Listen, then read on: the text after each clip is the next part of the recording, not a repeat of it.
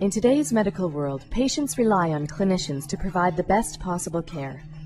That's why XSENSOR Technology Corporation, an internationally recognized leader, designs and distributes advanced pressure imaging systems that help clinicians accurately assess their patient support surface needs. XSENSOR systems feature world-class X3 technology, superior sensors that perform under pressure, and custom solutions designed for the medical environment. Clinicians and rehabilitation specialists have been using XSENSOR systems for over 10 years in a variety of clinical settings to help prevent pressure wounds, select appropriate seating surfaces, conduct research, and educate patients. X3 pressure imaging systems provide objective pressure measurements to assist clinicians in understanding how patient positioning and support surfaces impact circulation, recovery, and well-being. Let us show you how XSENSOR can help you enhance patient care. Pressure imaging, commonly referred to as pressure mapping, is an invaluable tool used to augment a seating assessment. It's easily integrated and can be used in a variety of applications. The three key elements that I would look for is I'd be able to visually confirm or rule out any perceived peak pressures that we may have. 2, I can prescribe the right product based on comparison between different seating surfaces. And 3, you can educate the client and the caregiver. Now, what you'll learn in this presentation is a basic framework for doing a seating assessment using pressure imaging. You'll be able to review, analyze, and interpret data to make a better judgment on which seating surfaces you're going to select. Pressure imaging is a powerful tool used to enhance patient care. When doing seating assessments with multiple patients, using pressure mapping, the pad needs to be very durable. I wouldn't worry about damaging the sensors in the pad because it's designed to use under multiple clients, and it's also designed with very thin, flexible sensors so that it can go in a lot of different positions and contour to the body shape. So to place the pressure mapping pad under the client, we're going to have to ask her to do a pressure relief. That may not be the most appropriate technique for your particular client. You may have to assist with a transfer. You may have to have someone assist with the lift. Okay. Some of the key things that I want to focus on is getting the pad under her square, making sure that I don't have a lot of tightness in the pad, that I do have it put under her loosely so I can avoid hammocking. So after placing the pad, we want to make sure that it's square and that we have an image that shows up on our screen. If we place the pad in the chair and the image wasn't in the center, we would have the patient do a lift so that we can make sure that we can move the pad so that we would get the image right in the center of the screen. That way, we're not losing any data on the outside of the pad.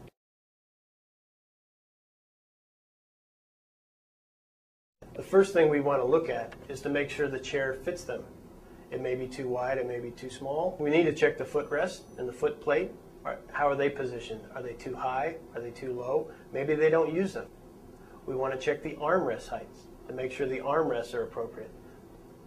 Next, you want to check how are they sitting? How is their posture? Are they leaning from side to side? Do they have scoliosis or kyphosis? All those things are very important to check to make sure that we have some sort of idea of what we're going to see before we do the pressure mapping. Sometimes clients will come in and sit nice for you, but actually leave the clinic and sit in their normal posture. We want the normal posture. How do they normally sit throughout the day? We'll get a much more accurate reading on the pressure imaging as well as our cushion selection. So as you can see, we've got the client a little more symmetrical. Now our job is to do a hand check. And the reason we do a hand check is to make sure that we want to have the client not bottoming out on the seat base. And to do that, we place our hand palm up underneath the client, between the client and the cushion. And the reason I want to do that and not under the cushion is that way I can palpate the bony prominence, the ischial tuberosity, or if they have a significant posterior tilt, the coccyx.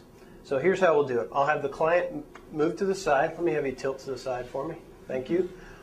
I'll go underneath. I'll palpate the bony prominence, have her come back onto that, and you should be able to see that on the screen where my hand is. It's much a bigger area.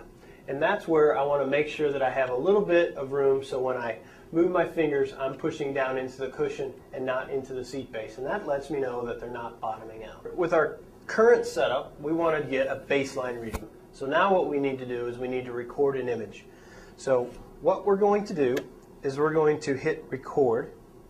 But we're really not recording any frames right now. What we're doing is, you'll see we'll have a green light blinking. This is a preview mode. So we're going to do the preview mode for 8 minutes. What that's going to allow us to do is allow her to sink into the cushion, most likely to its maximal depth. And then we're going to record for 2 minutes. So at the end of the 8 minutes, we're going to press the record button, which is this button here. And we want to make sure that we have frames going at the top and a red button blinking at the top. That is going to tell us that we're now recording the sessions. And by doing that, we're gathering all this data for later analysis when we compare the different surfaces that we have in our seating assessment. I'll have you lift up.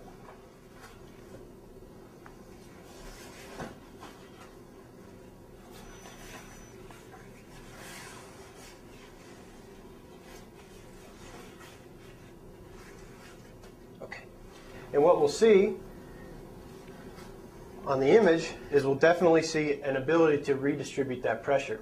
Now, with the adjustment process, this is where in pressure imaging we can really tell that we have a lot of ischial tuberosity area that's showing up, but not much femoral support. So we're going to want to change that by doing a little bit of modification in our seat position. What we may do is we may use just some things laying around your clinic to change foot height. Instead of getting tools out, we may just want to see how does this change our pressure mapping. And as you'll see, we've changed the image very substantially from mainly ischial area. Now we have good femoral support. And that's just something we may want to do when we adjust this product for final fitting. Again, we're going to do a preview for about 8 minutes. And then the final 2 minutes we'll hit record, and we're going to want to record this data. Why do we do it 8 minutes? It's very important to do it for 8 minutes because we want to see how this person immerses into the product. Is the patient able to immerse into the product? Again, at the end of our session, we'll hit stop, we'll save our session, and that way we'll be able to analyze the data later and compare it with our other products. Pressure relief. Great. Out. We're going to want to make sure again that we don't have any overlap, we don't have any folds, we have it loosely fitted onto the cushion. With the air cushion, again, we do a hand check that we make sure that we've got good distribution. We can place her feet back into her footrests.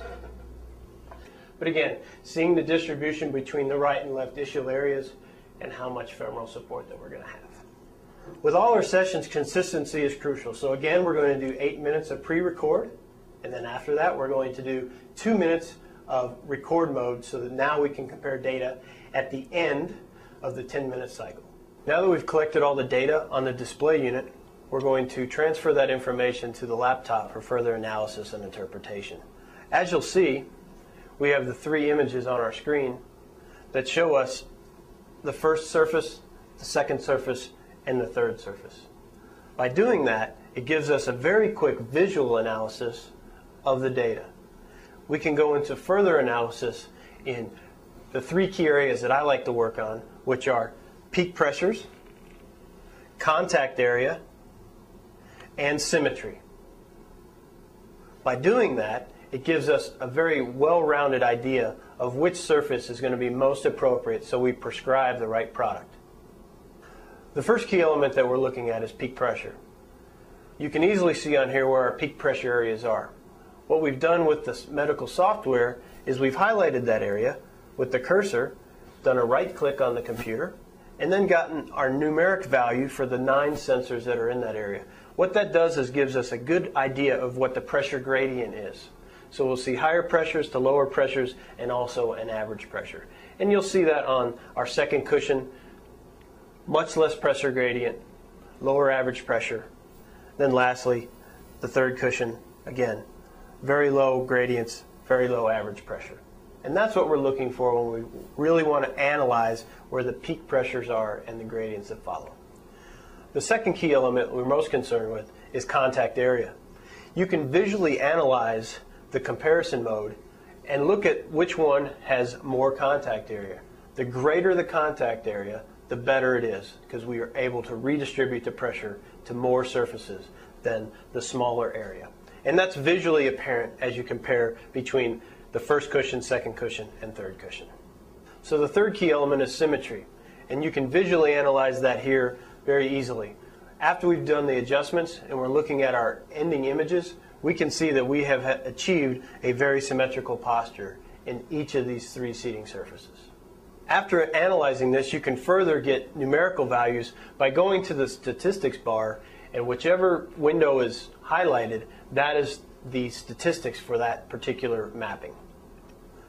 So based on analysis of our three key elements, we can easily observe that peak pressures are much higher on our client's original cushion. The contact area increases in our second cushion, and overall our symmetry is equal on all of them, but we have gained a much greater surface area on the third cushion. Pressure imaging is a valuable tool. It allows us to enhance our patient outcomes by really identifying peak pressure areas that we could really never visualize before. Secondly, we can improve patient and caregiver education through demonstration and showing how pressure relief techniques can be used and be valuable to helping them preserve skin integrity. And third, quantitative data backs up our clinical judgment and expertise in providing the appropriate product for our clients. XSENSOR pressure imaging systems offer practical solutions to assist healthcare professionals in choosing the best options for their patients. Pressure imaging is an invaluable tool to conduct seating assessments and enhance patient care. For more information on XSENSOR X3 technology, visit www.xsensor.com.